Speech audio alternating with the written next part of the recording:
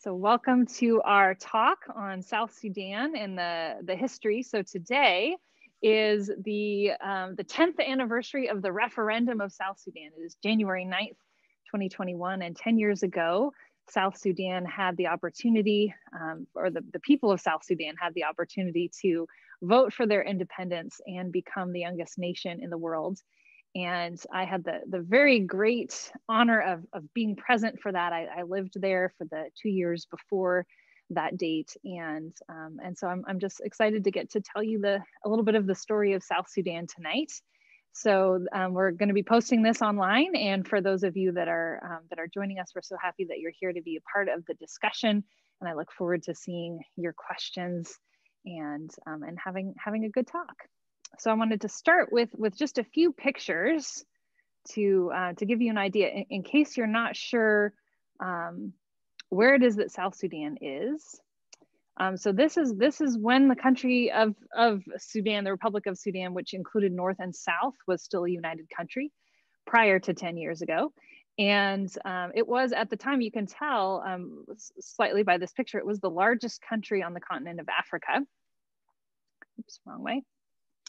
And so this is the border now between the two countries. So South Sudan is a very large country. It's as large as Kenya and Uganda and Tanzania put together, I believe. And it also has some of the most remote places in terms of untouched wildlife areas and things like that, places that are very, very difficult to get to and large quantities of wildlife. So I wanted to give you just a picture of the incredible diversity of landscape that you can see in South Sudan. But starting with this billboard, welcome to Africa's youngest nation. So there are mountainous regions to the far south of the country. This is looking across the Nile River, which Juba, the capital city, is planted on. There's savanna grasslands in the northern part of the country. Dense jungle, even rainforest jungle in the west. And then this is the Nile River. It's as you know, I'm sure from other photos, an enormous and incredibly beautiful and important river. And this is again the mountains in the south of the country. South Sudan has the largest seasonal swamp in the world, called the Sud. And we'll pick that up again in just a little bit. So I wanted to just start with that to give you an idea of what some of the landscape there looks like. So South Sudan and North Sudan are having been separated for just these last 10 years, are also not areas that necessarily had a lot in common. So the northern part of Sudan, which is now just called Sudan, is a much more arid place, and it's Arabic speaking. In the south, many people are also Arabic speaking because of the connection between the two countries for so long, but the official language of South Sudan is English.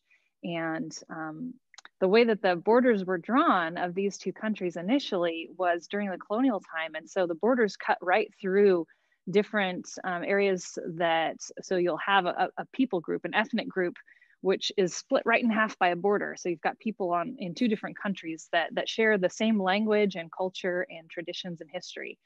So it's a really interesting place as you get towards the borders of Sudan. It's an incredibly diverse country full of, I think, more than 150 languages and just rich tradition and diversity, as you saw from the photos, diversity of landscape, but also just incredible diversity of people. But I wanted to start with just a quick look back in history, because I think oftentimes our ancient history in school focuses on Europe, at least mine did. And I didn't learn a lot about the ancient history in Africa. And I came across a National Geographic article. It had on the cover, and this must have been almost 20 years ago now, and it had an African pharaoh of Egypt. And I looked at it and I thought, wait, I didn't know there were African pharaohs. And I opened it up and learned that Sudan had actually conquered Egypt in ancient times.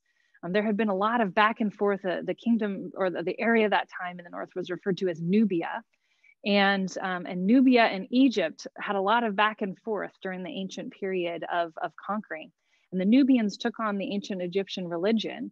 And when Egypt divided, from Upper and Lower Egypt split, and there was a lot of division, and the worship of their gods was declining, Sudan actually came in, Nubia came in and conquered Egypt, reunited the kingdoms, and there were Nubian pharaohs for an entire dynasty in ancient Egypt who ruled Egypt and really brought back a lot of its former glory. And so they took that practice of building pyramids and also of hieroglyphics, using hieroglyphics to write down their own language at the time. And there were pyramids being built in Sudan, actually, right up much, in fact, over hundreds and hundreds of years after pyramids had stopped being built in Egypt. Which is really interesting, and a lot of those pyramids are still around. You can Google search some images. They have a different design. They're much steeper and smaller, but those pyramids exist in the northern part of the country to this day. So in the year 30 AD, Caesar Augustus conquered Egypt. And that, you might have learned about that in your history books, but 6 years later, he tried to conquer Nubia and failed. So Nubia was a kingdom which limited the extent that the Roman Empire was able to spread. And in most of the other parts of the world that were at the edge of the Roman Empire, these were kingdoms and countries which had to pay tribute to Rome. So there was some conflicts between them, or they had kind of settled and they had to sort of pay homage to Rome. That was not the case with Nubia, because they literally defeated Rome. So they chased back the army. They managed to capture a sculpture of Caesar, and they cut the head off of the sculpture and they planted it in the walkway of the palace, so that people had to walk over Caesar's head in order to get into their palace in Nubia. And the interesting and really amazing part of the story is that army was led by a woman who was a general and a queen mother of Nubia. So they had a matrilineal way of passing down the crown. So usually it was a king who ruled, but it was always his sister's son would be the next king. So the line passed through women, and if her son was too young to rule or something happened to him, that she would take on rule. So there were a number of queens who ruled Nubia and who were incredibly powerful at the time. So this one queen who had she had lost an eye in battle. She was an incredible archer, and the army were incredible archers. They were able to shoot through the eye holes in the armor of the Romans as they tried to take over, and so they failed. And so this was a really mighty and an important empire in the region, and was the reason why a lot was not known about further south in Africa during that time by Europeans and by those who lived in the Middle East, because they couldn't get past Nubia. Essentially, they couldn't get through to learn more about what was happening lower down. So we have some stories from the Bible which mention Cush. So Cush is also another name for this area of the world. And one of Moses' second wife comes from this area. She comes from Cush. So that's a mention in the Bible. And then also the Ethiopian eunuch that Philip meets. If you remember that story, when he comes along a chariot that's going along the road, he feels called to chase after it, and he finds that this eunuch is studying the scriptures. Well, it says that he works for the Queen Candace, which is an inappropriate translation. Kandake is the official title that these queens of Nubia held, or of Cush. And so this is a scriptural reference to a servant of the queen who is converted to Christianity, and that would have been around the time of shortly into the 1st century when that occurred. And so it's interesting, kind of common knowledge says Christianity didn't come to Africa until the missionaries of the 17 and 1800s. And that is just absolutely plainly false. And I was shocked to learn this story when I first learned it, but Christianity spread into Africa from the very beginning. So certainly from that that story of Philip shows that even when the Gospels were being written down, and when the Acts of the Apostles was being written down, that people knew the importance of the Christianity that was taking hold in Africa already. And so it grows. It grows primarily, archaeological evidence shows, among the poor in the country of Sudan at that time. And you see ancient churches start to spring up. So it was likely that that traders coming from Egypt were bringing the brand new Christian faith along. And around 300 and, let's see, I wrote down some dates here to make sure that I wouldn't misspeak. But they, the queen, so the royal family officially adopts Christianity and it becomes a Christian nation. There were 3 kingdoms then that split up. Each one of them in this area were Christian kingdoms. And so not only the monarchy, but the vast majority of the people in the kingdoms were also followers of Christianity. And those Christian kingdoms lasted for over 1,200 years. So Christianity was very deeply a part of the culture and of the experience of the people. And just like they resisted the Roman Empire coming in, there was a lot of conquering that was happening from Muslim empires that were starting up. And Sudan continued to maintain its independence and maintain its status as Christian kingdoms through until about 1500. So there were hundreds of years where there was warring along the borders. And it wasn't until there were intermarriage between Christians and Muslims that diversity of religion started to spring up in Sudan, and eventually became the predominant religion. So it's interesting because the story isn't usually told that way. And because this is so long ago, oftentimes people have forgotten, but there are still vestiges of that in the local tribal culture. So for instance, there's a headdress of a certain ethnic group that has a coin on the forehead, and that was for the head tax, which is what Christians had to pay around the time when some of the rulers began to convert to Islam. They had to pay an extra tax for maintaining their religion. And so those coins and the headdresses exist to this day, but are part of that more ancient tradition. There's also, you'll find even in the Muslim areas in the north, that some places will use a cross as a sign. It's considered a local ancient sign to rid a place of evil. And so you'll see it painted on buildings. And it's not meant to be a Christian cross, but that use of the cross to ward off evil goes right back to this ancient Christianity that was there before, which is just fascinating to me. So missionaries did come to Sudan. They came from Egypt. So I'm missing a few steps though. So these Christian kingdoms became converted. They split into smaller kingdoms, and eventually were taken over by various different groups. The whole area was taken over by the Ottoman Empire, and they ruled for a brief time. They took over Egypt as well. And then Egypt and Britain together had an arrangement to rule Sudan. And the reason that they were interested in Sudan is because a good portion of the Nile flows through. The Nile, of course, is the most important thing to Egypt. It's all of its water for agriculture, for everything. And so if Sudan were to become developed, they thought back in colonial times, and use the water up before it got to Egypt, Egypt would crumble. And so there were very strict rules that were put in place, and the interest of the colonial powers in their presence in Sudan was not to develop the country, but specifically to keep it underdeveloped, so that the control of the water would remain flowing to the south.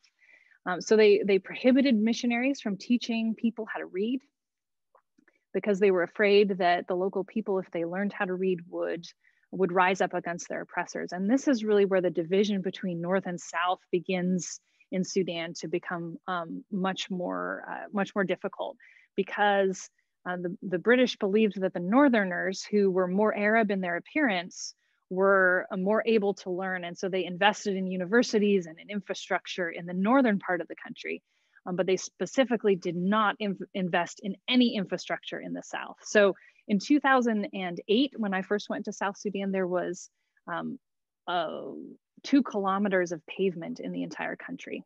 And there were some very old colonial buildings that were maybe 1 or 2 stories, but really no infrastructure left behind from an earlier time. Whereas in Sudan, in the north, in Khartoum, is a huge city with lots of infrastructure dating back hundreds of years. So there was a real different treatment of the 2 places. So the north realized that there were a lot of resources also to be gained in the south. So after the colonial period ended in the 1950s, I believe, it was a united country, but it was very much the northern power structure sought to continue to have control over the south and what it was that the south was producing in terms of natural resources. So you can imagine that was a really difficult national relationship between the 2 countries. So northern traders would come down into Sudan. Sometimes they would take people by force and make them slaves and bring them back to the north. So there was a real deep animosity that existed between the groups. Now, I do want to say that this is like a really brief overview, and I read this really long book about Sudan before I moved there in 2008 because I was really interested in the history. And the longer that I lived in Sudan, the more that I realized how little I knew. It was sort of like with each week that passed, I knew less and less. It's just an incredibly complex story of different,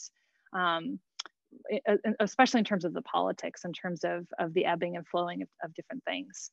But there was a dictator that rose up in the 60s and 70s who was at first more on the socialism scale and nationalized a lot of companies, but he was not very into religion, and then he was converted by someone to become a much more extremist in his religious views. So at that time, Sudan was almost entirely Muslim in the north. The south had a good number of Christians, but also a number of Muslims as well. And yet in the north, the practice of religion was very much mystical, the mystical wing of Islam. If you've heard of the whirling dervishes, those are from Sudan. And that practice rather of prayer is from Sudan. So it's spinning and twirling around at such a pace to enter a state of meditation or meditative prayer. And so it was very strange to have this extremist religious view represented from the top of government. And unfortunately, that took hold, never widespread among the people of Sudan, but certainly among the dictators who held power in the north. And there was a few people who saw it as an opportunity to really gain power and do some really terrible things. So there's a man who really was kind of I think in the 80s, he called together a group to teach them terrorist tactics. And Osama bin Laden was one of the people that he trained and gave money to help set up one of his first training camps. So that kind of real dangerous, violent extremism, which was completely separate from the religion that was being practiced by the people, was able to take hold because the people at the top were seeing it as a way of gaining more power. So as you can imagine, as this kind of religious extremism is taking over the levels of government in terms of the dictator and those that are working for him, that causes even more animosity with the South, because the people then begin to become oppressed who are practicing Christianity.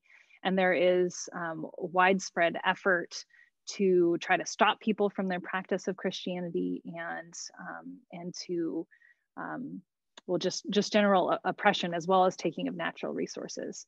So there's deep divide and pain in the country, and war breaks out. And there's a brief, there's a lot of back and forth that happens in the war. So it's really almost 50 years of war. But the last part of the war starts in 1983. And that's when the South really has this idea of autonomy, where they want to become their own nation. They have this dream. They feel like they're at this point is so much animosity and so much difference between the North and the South that there's not really a way to continue together. But interestingly, the leader of that revolution, whose name was John Garang, he's very much the George Washington figure of South Sudan. He was incredibly eloquent. He studied at university in Iowa, I believe, somewhere in the US, but I think it was Iowa.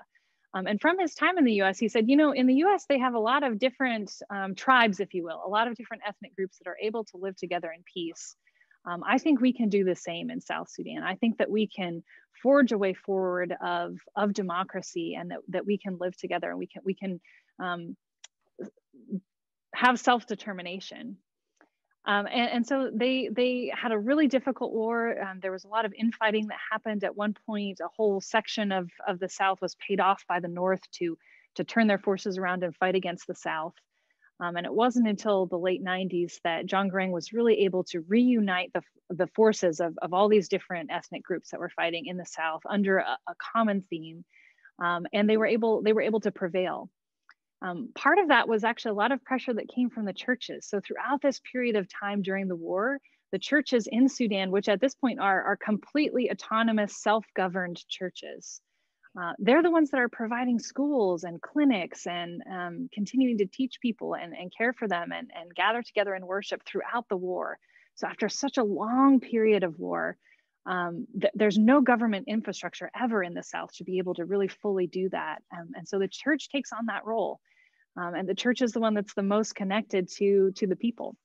And the Episcopal Church in South Sudan is quite large, is much larger than the Episcopal Church in the United States, second only to the Catholic Church in South Sudan. And so those two groups represent the vast majority of Christians in the country, so millions and millions of people. So they put a lot of pressure on the international government and the international governments to come together and help to secure a peace. And the peace was signed in 2005. And it was an amazing thing because it really signaled that South Sudan they had won the war essentially, and they were going to be able to vote for their independence in just a few years' time. And unfortunately, John Garang, just days after signing this peace agreement, which he had spent so much of his life dedicated to, died in a plane crash, which was supposedly weather, but of course, many people have different theories about what actually happened. But it was just a few days after signing the peace agreement, so it was incredibly difficult for the country because they had lost this person who was so much the heart behind the movement itself. And the man who replaced him was the vice president, who's currently the president still, Salva Kiir, and who, well, he certainly doesn't have the charisma that John Garang had. I would just say his speeches are very long. And unfortunately, he also contributed then to the second civil war with the way that he behaved. And I'll talk a little bit about that later if you're interested. But so I arrived in South Sudan in 2008. So it was during this period of time, which was the comprehensive peace agreement. So it was not a country, it was a semi-autonomous region. So there were some ways in which the government of Sudan still had a presence in the South, and there were other ways in which the new government was being formed. So it was just an absolutely fascinating time to be in a place as a country really began to just build up all of the trappings of government. So I'm going to show you some pictures now of what Juba looked like and what some of that and what my life was like and all those kinds of things. But I wanted to just give a pause and see if you have any questions about all of this kind of ancient history of Sudan. Is there a timeline someplace that we could find? I love timelines. Yes, I made a timeline, so I'll email it to you, Virginia. Yeah. Because it seems like you're covering a long period of time. And yes, thousands of years. Yeah, absolutely. I think that's fascinating. The fact that, we always think about it being a news story. And African story being more current and not going back. That's been recorded, that especially for Christianity. Yeah. Absolutely. Yeah. All right. Question for Jan. Yeah, hi, Robin. Currently, what's the relationship with South Sudan with the UK and the US? There's been a number of sanctions put in place because of the second civil war. So the country had its independence in 2011, and then a civil war began in 2013, which was largely the fault. Was the fault of the president and vice president who began to fight with each other. And we definitely have diplomatic relationships, but I know that there's been a number of economic strings pulled and whatnot to try to influence the peace, and the same with the UK. Uh-huh. But both countries actually were part of the international pressure to form the CPA back in 2005 as well. And if I may, why did you go to Sudan, and who sponsored your time there? Great question. Yes. So I was a missionary of the Episcopal Church. So obviously, being the Episcopal Church here, and the Episcopal Church in Sudan being as large as it is, had a relationship and connection between the two. And they requested, once the comprehensive peace agreement was in place and it was clear that foreigners could travel into the area, they had a real interest of improving and increasing their agricultural abilities, because as you might imagine, during war, and especially such a protracted war, agricultural knowledge, there's an interruption, and people are just doing the very basic agricultural practices that they can to get food, and a lot of knowledge has been lost. And so that was my primary goal. I was an agriculturalist, and so I worked for the Archbishop doing agricultural projects, and that's a great segue into showing you my slides again. So let me go back here.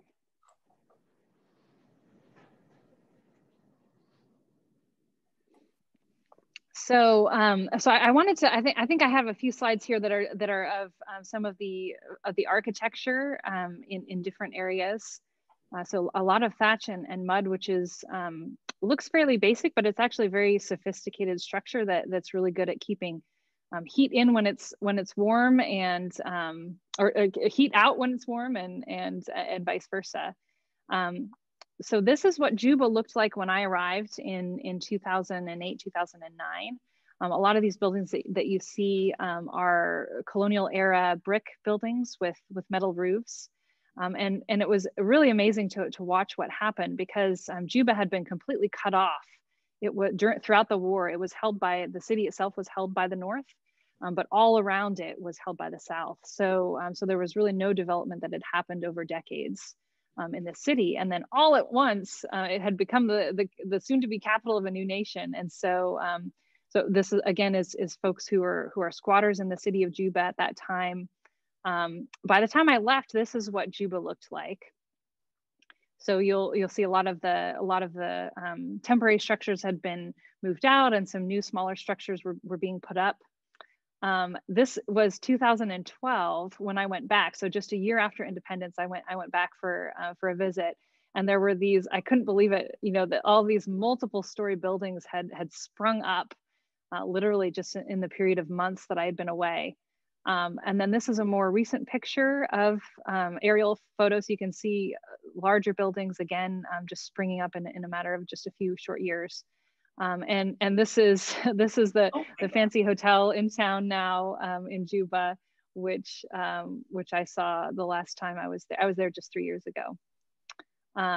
So South Sudan has just experienced an incredible boomtown level of growth. It was fascinating to watch that happen. So this is what my house looked like. And I lived in the same house with the Archbishop and his family. He was my host father, and then he moved out, and several other missionaries moved in. So we lived together there, and we had power most of the time, but sometimes we didn't. So we had candles, and this is our kitchen. This is my office, where I spent time doing my work so I was working for Archbishop Daniel, and he was the one that had the vision of having an agriculturalist help to do agricultural assessments, and then help start agricultural programs that would be run by the churches. So we had our head office in Juba, and this is Mama Phoebe, who is the office manager, And she kept that printer running, and it was just a godsend to everyone who worked in the office. There were about 50 people that worked in the provincial office in various different capacities. I also taught agriculture at the local seminary. So these are some of my seminarian students. They traveled from all over the country to come to learn at the university there in Juba, or the seminary, I should say. So this is also what I looked like most of the time out farming. So this was one of my demonstrations. This was actually on the compound where I lived, one of the demonstration gardens that my students helped me with. And here's my students in the garden during one of their laboratory exercises. We used a lot of different experimental techniques and tried different things out. I also traveled about 2/3 of the time I was on the road. This was a nice road. This is a not so nice road. So I would go to different places. Sometimes we would fly. There are a lot of places in the country that can't be accessed by road. And one time I rode on a boat down the Nile to get to a place that couldn't be accessed, which was an exciting journey. So when I would get to the different places where I was going, I would work with the clergy and with the bishops. This is the diocesan secretary for the Diocese of Nzara, and we were looking at the booklets that I brought with me that were a general training in tropical agriculture. And I would talk with folks and figure out what it was that was going on and what the hopes and goals were of the diocese, and then help them to evaluate the land that they had and to think through some of the projects that they might like to put into place. I do trainings. This is one of my favorites about why you should mulch instead of burn, which was something I talked about a lot. And then we would always have practical parts of the workshops so that people had a chance to really see and touch and think about what it was that we were talking about. And we talk about faith as well, not just about agriculture, but why it is that it's important that we do the things that we do, and how it is that God helps us and teaches us. So we would practice the different things. And then we also had several demonstration gardens or farms. So this was a large-scale demonstration farm in the far south of the country where I visited there at least once a month.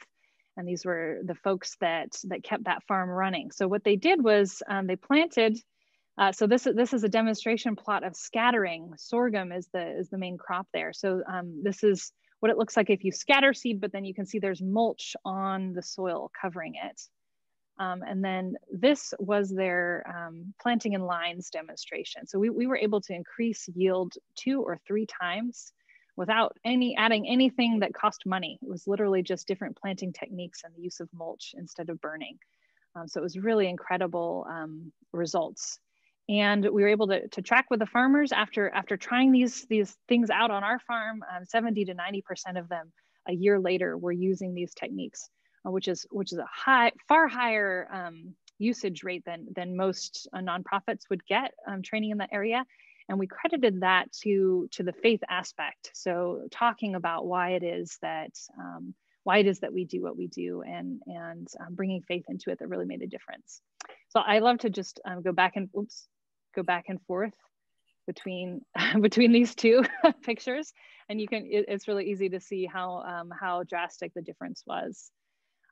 So that brings me to transformation. You can see the transformation in terms of crops, which obviously makes a huge difference in people's lives.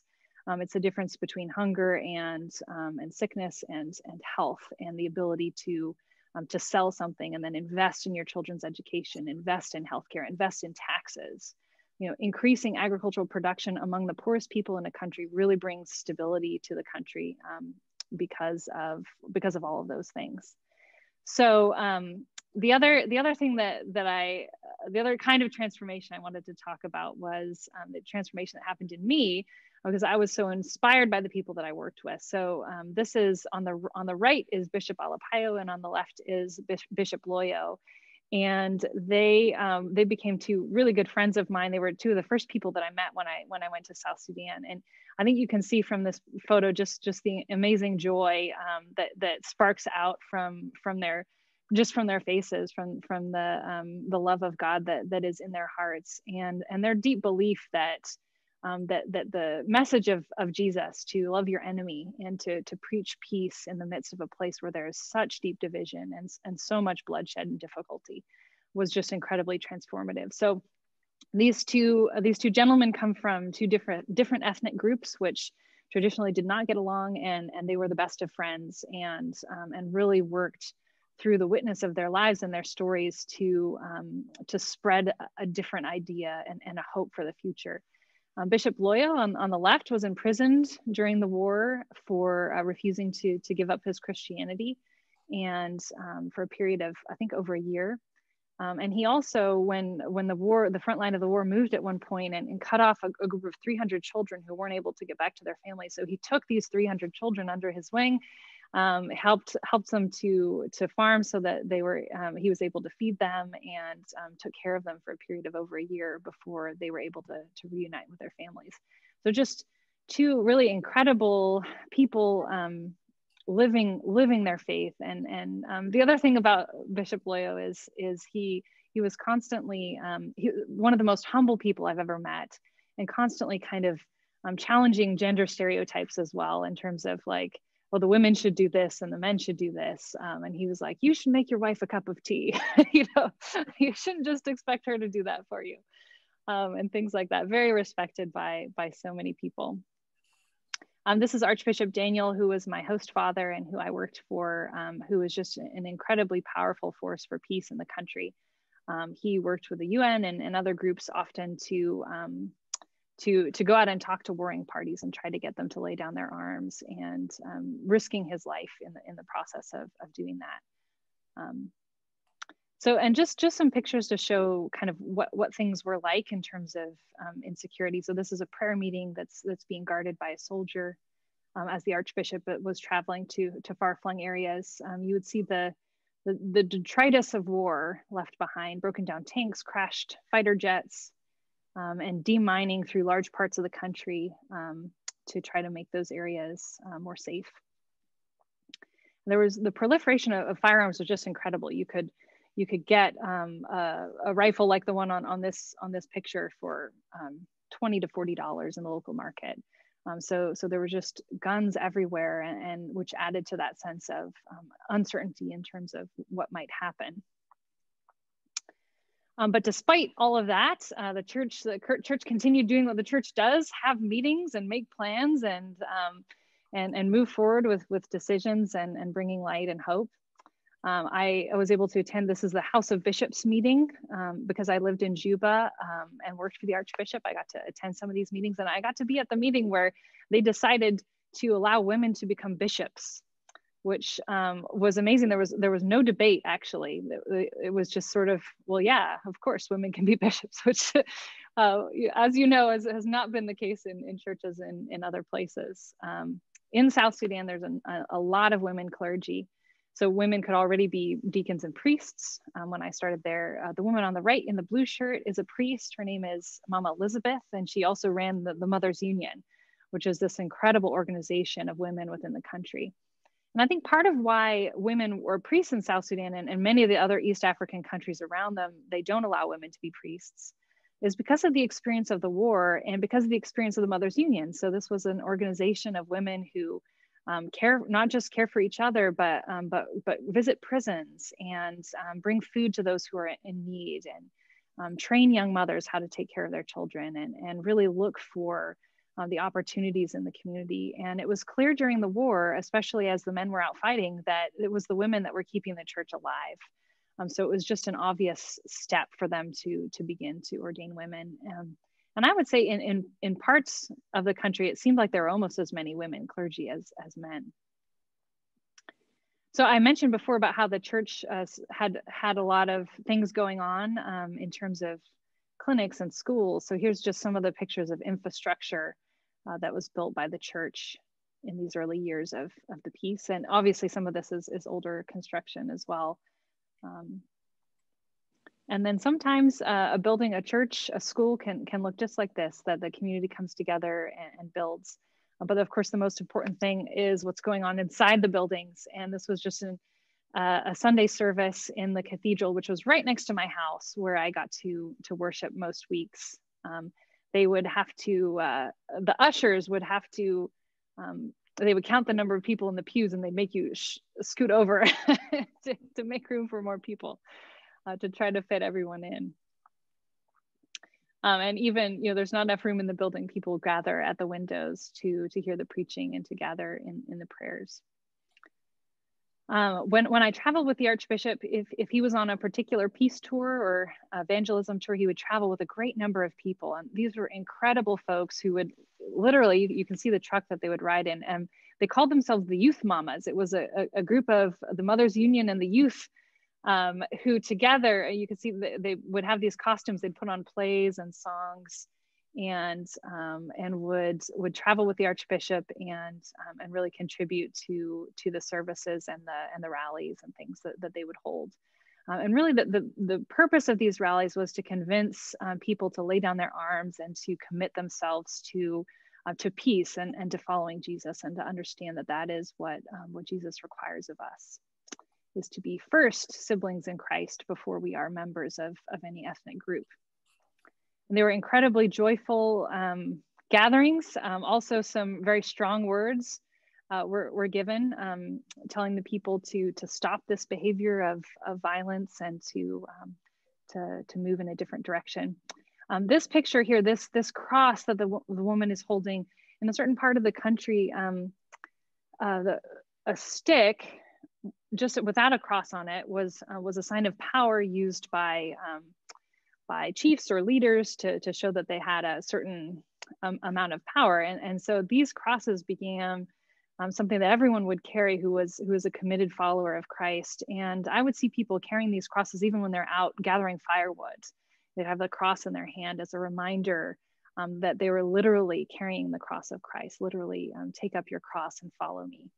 So it's a subversion of that image of power, of that stick or scepter, if you will, of power, being transformed into a sign of humility that is for all people. This is a Bishop John in the Diocese of Ezo, which was at the time that I visited them utterly displaced because of violence in the area from the Lord's Resistance Army. And this was their cathedral made out of tarps that they gathered in while they were displaced. And they asked me to come and put on agricultural workshops with them. So I did. It was an incredible experience to get to know them and their story.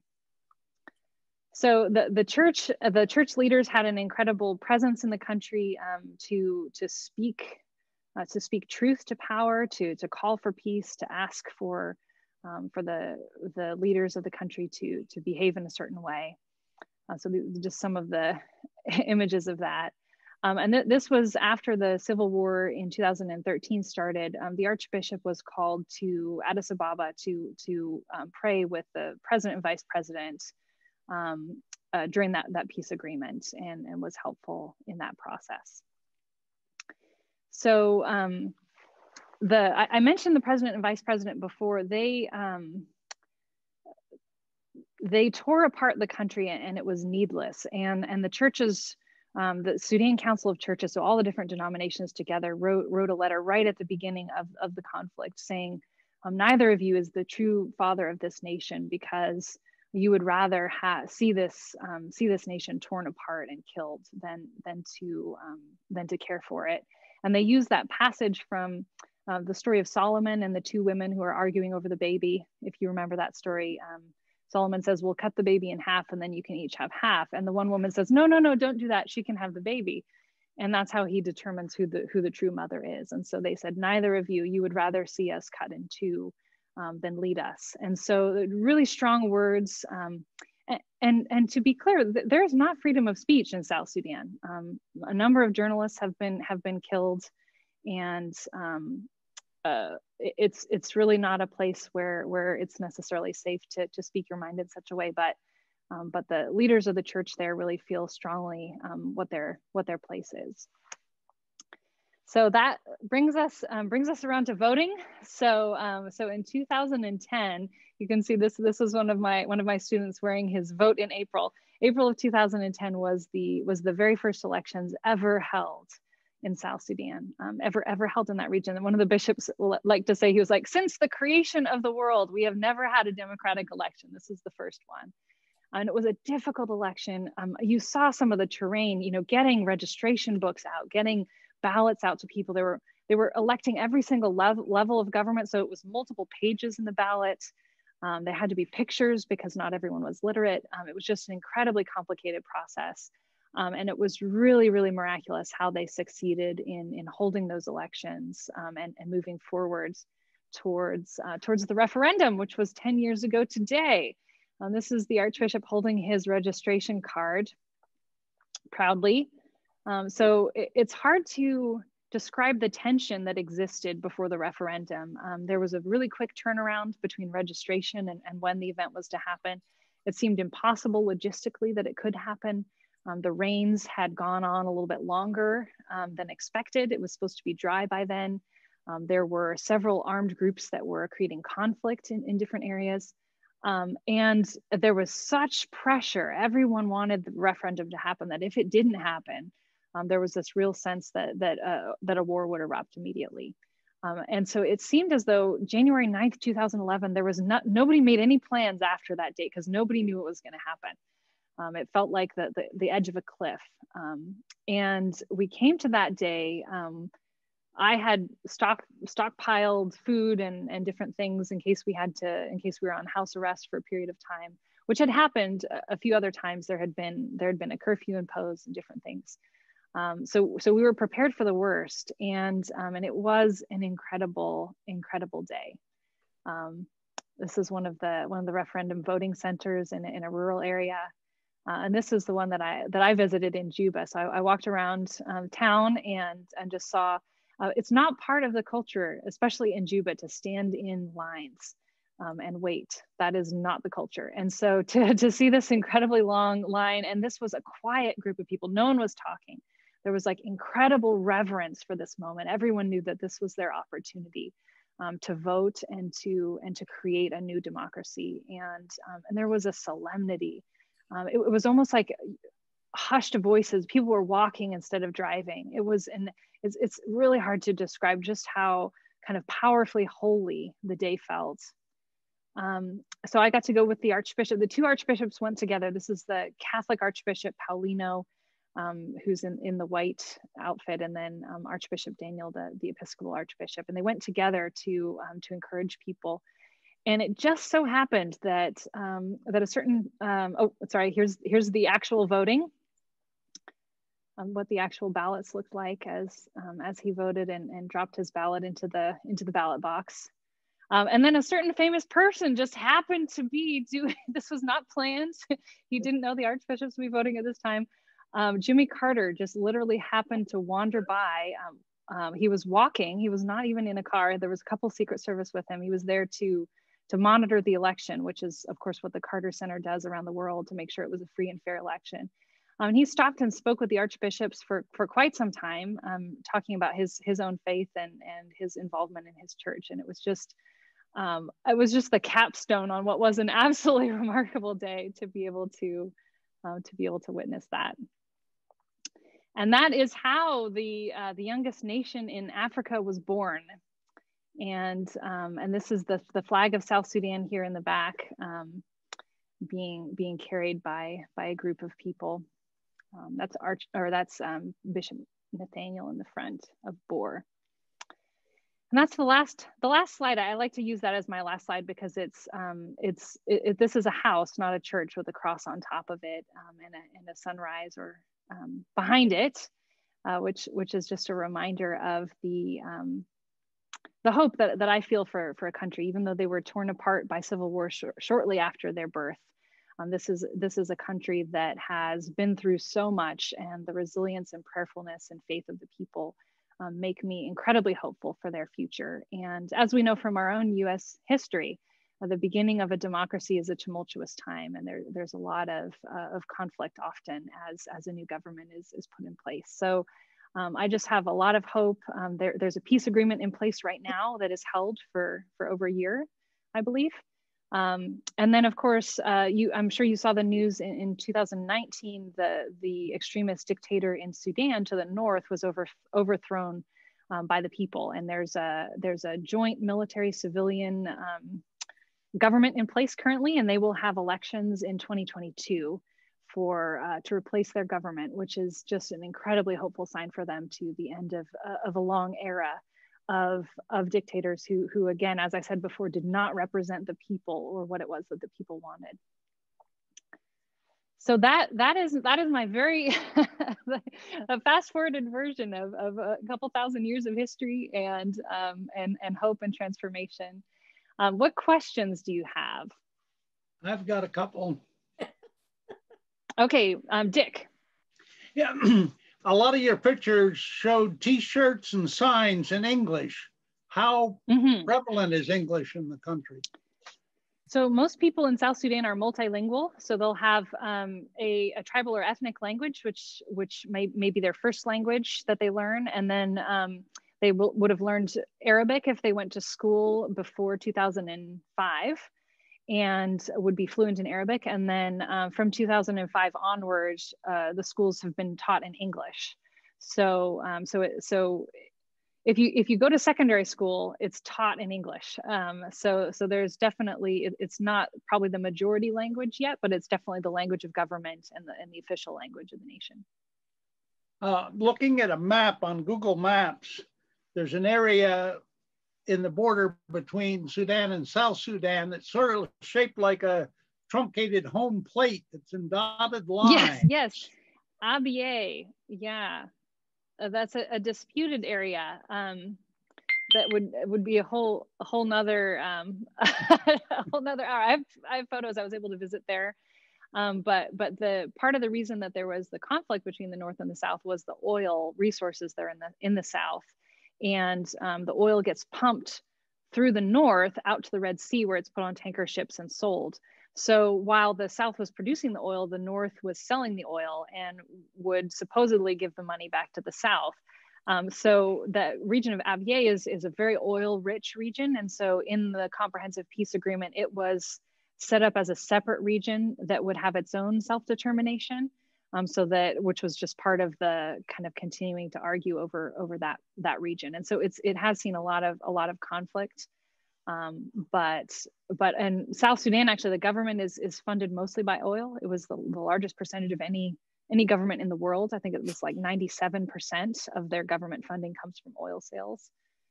So it's still very much an important part of their economy. Sue Hill, I saw your hand up.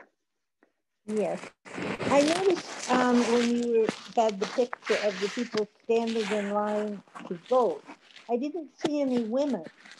Did women vote in this election? They did. Yes, they did. They had separate lines for women and men so that women would feel more comfortable because the lines were so crowded and whatnot. So yes, that's a great, very well noticed. Mary. Was the bishop putting a thumbprint on his ballot? Is that what I saw? I think so. I know they definitely dipped in ink to show that you voted, so you couldn't vote more than once. So I think he might have been.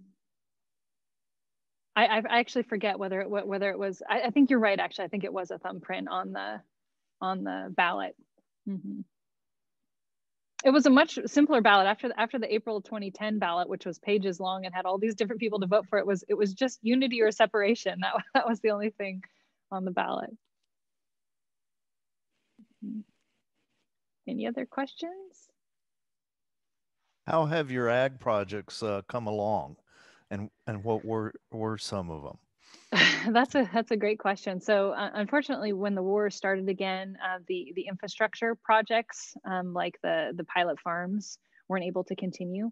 But the best thing was really the training of agricultural officers. So both the clergy that I taught at the seminary, but also there were officers from 31 different dioceses that we trained, and they went to a 3-month-long training program, and then we were able to supply them with some basic supplies. And so they were able to then keep programs going during the conflict. And actually, you saw those booklets that I had in one picture. So one time a person came to visit Juba, and I didn't have time to meet with him because I had such a full day. And so I just handed him one of these booklets, and I was like, hey, take this. You know, it's got my email address if you have any questions. Well, he was from a really, really remote part of the country. And several years later, actually, it was when I was in seminary. So just a few years ago, I got an email from him asking a really technical question about one of the techniques in this book, and he had created multiple demonstration gardens using this simple booklet, and had taught many people improved agricultural skills. And so I thought that was a 5-minute interaction that this man took and turned into just an incredibly successful, huge endeavor, which I had almost nothing to do with. So it's sort of the parable of the scattering of the seeds. You never know what's going to happen. And of course, when war breaks out, again, it makes programs very difficult to continue. What is the climate like? Is it conducive for agriculture? Very, yeah. So in the far south, there's 2 rainy seasons. In the northern part of the south, there's just 1. And what kind of temperature are we talking about? Hot, very hot all the time. Yeah, it would maybe, as cold as it would get, would be maybe 68 degrees. That would feel cold because we'd be used to it being over 100 all the time. So yes, incredibly hot. Things grow so fast, and you can restore soils really quickly in that kind of hot, humid tropics. You can also strip them really quickly. So the ecosystems and soils are really fragile. So it was really, really interesting to work in that environment. Robin, in terms of church governance, the church in South Sudan, what's its stand within the Anglican Communion? What kind of support does the Anglican Communion give to the church in South Sudan? So sorry, I have to go grab my my power cord to plug in, but there's a lot of there's been a lot of partnership over the years, and there's still some financial support that occurs, but it is definitely an independent church. And so part of the idea behind the agricultural projects was to help fund their staff costs and things like that that they had as a church. But almost all of the clergy work without pay, and really suffer because of it, because they don't have as much time to be able to farm and feed their families. So that continues to be a struggle. What were some of the crops that you taught them to raise? So I didn't teach them to raise. Well, actually, there's one different one. So usually I would just help people with the crops they were already raising. So what the local plants were that people were using. But there's this tree called moringa, which is it originated in India, and there's also there's a tree of that species from Africa as well. And the leaves can be used to treat malnutrition. So it has about 40, if you dry the leaves and crush it to a powder, it's about 40% high quality protein. And it's got tons and tons of vitamins as well. So it has incredible health benefits. It's been shown with a high protein porridge to be able to reduce numbers in AIDS patients, which continues to be an issue in Africa. It helps reduce high blood pressure. It increases milk production in nursing mothers. It kills internal parasites. I mean, it's just like there's like 50 different medicinal uses. It's an incredible tree. And I worked with it a lot when I lived in Liberia prior to moving to South Sudan. So I was really familiar with it and was delighted to find that it was already growing in South Sudan. And they would use it mostly as a living fence, or sometimes would use the flowers to make a tea. So it was a little bit easier because it was already there to be able to then teach people to use it in a new way. But I heard from someone they were still using it, which was exciting. And I saw a couple of trees that I planted last time I visited 3 years ago were just huge, which was exciting to see. So do they eat very much meat? I don't know that I saw any animals that. It depends entirely on what part of the country and which ethnic group. So there's a number of groups who are primary cattle raisers. So they would primarily drink milk or milk mixed with blood from cattle and meat. and have less vegetables in their diet. But then the people that live in the west of the country are you have very little meat in their diet because but they're primary agriculturalists. Did you work on infrastructure for farming, or was it just improving on what was there? Like, there were a couple of pilot farms that the Archbishop was starting. So in those, we were able to apply for some grants and get some money for some basic improvements like fencing and some outbuildings and things like that. We got a hold of one tractor, which was a blessing and a curse. It cost us a lot of money to keep it running. There were very, very few tractors in the country at that time. Any other questions? Robin. I was there for 2.5 years. Okay. After 2.5 years, Robin, what's your most meaningful memory of that time?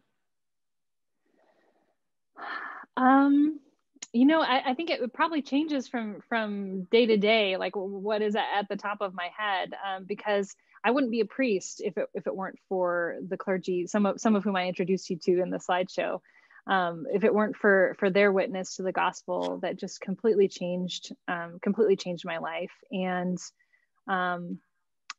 but I think one thing that really sticks out that I've been thinking a lot about, especially in these last few months that have been so difficult in our own country, is that I had this sense. I had this sense that God was so present there, and partly it was because that people were just praying all the time, and so it was like I was wrapped in prayer constantly. I mean, we would pray before we got in the car. We would just pray throughout the day loudly in groups, you know, like, and it was so transformative to just be kind of surrounded by that blanket of prayer, and to really palpably feel God's presence, and not in a way of, you know, sometimes people say like, oh, I feel that God's protecting me. I didn't feel that I was being protected from harm, because of course I knew wonderful people who died or who, you know, terrible things happened to. So I didn't have that sense that God stops terrible things from happening necessarily.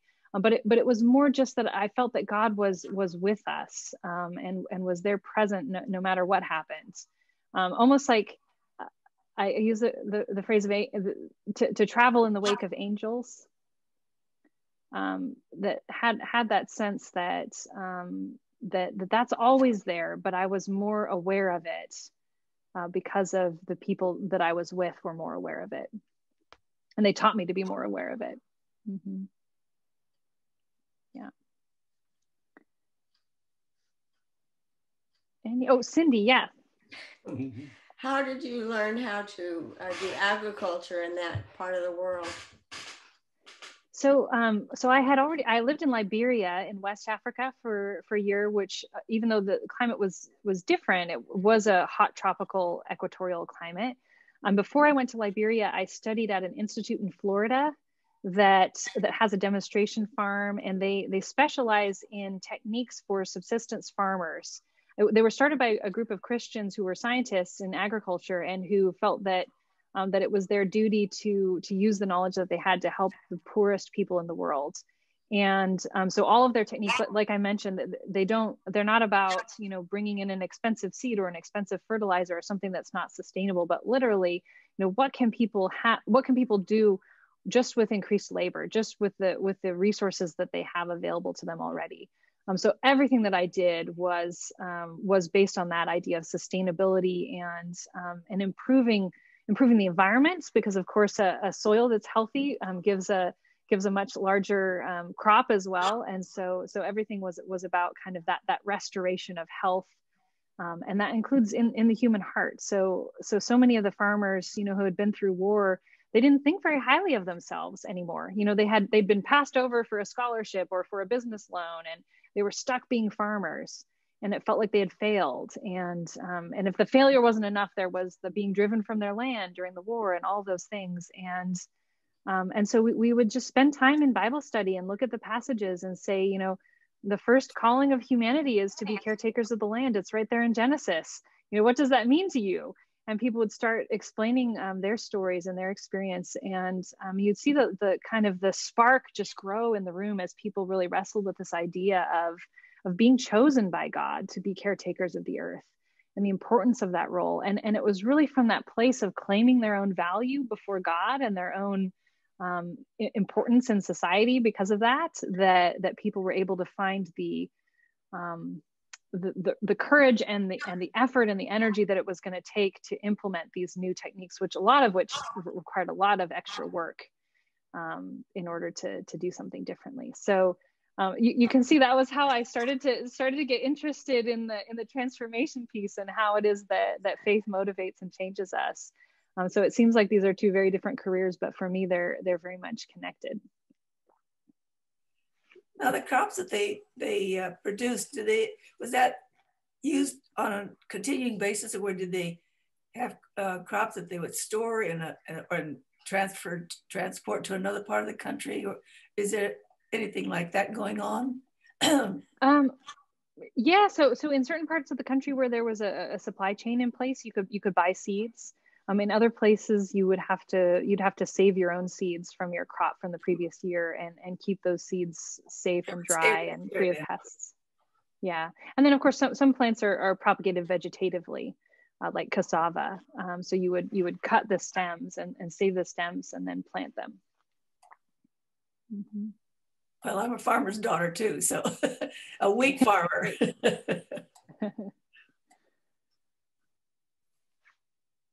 All right. Any other questions?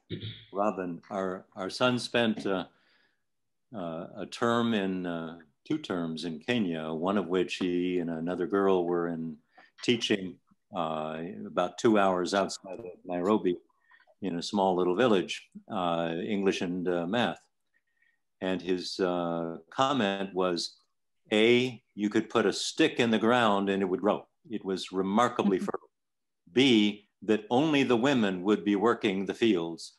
And it wasn't as though they were at war. The men would just be lazing around, but it was the women who were doing the work. Did you find any of that?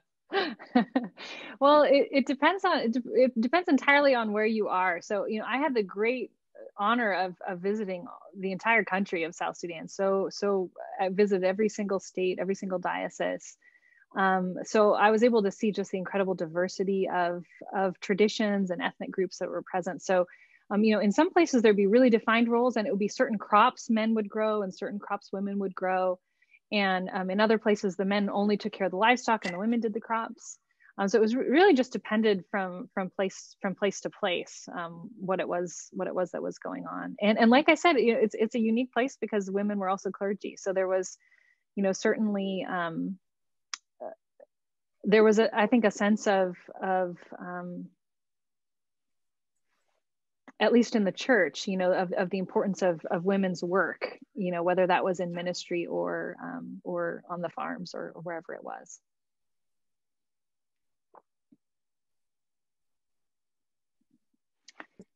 Any last questions?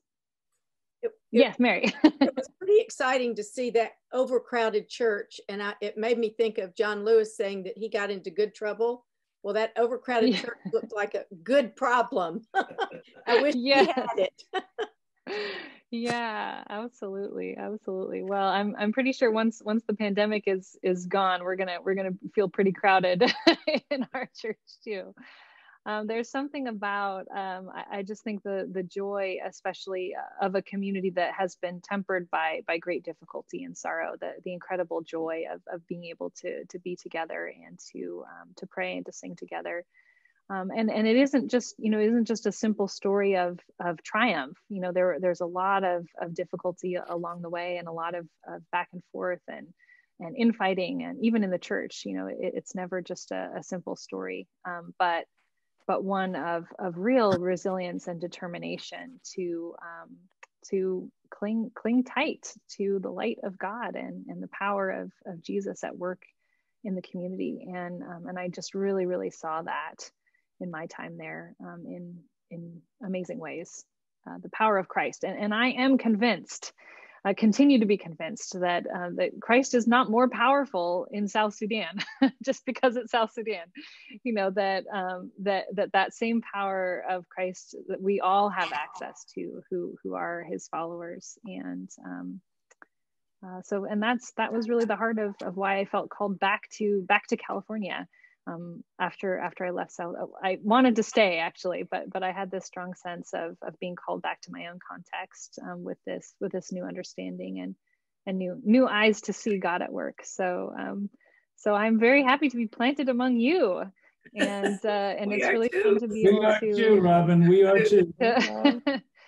It's really fun to be able to tell you this story, which is such an important part of my life. So thank you so much for coming. Thank you. Thank you. Sharing. Yeah. Appreciate it. Yeah. Thank you. Bye-bye. Yeah, very interesting, Rob. Thank you. Thank you, Robin. Thank you. Thanks very much. Thank you.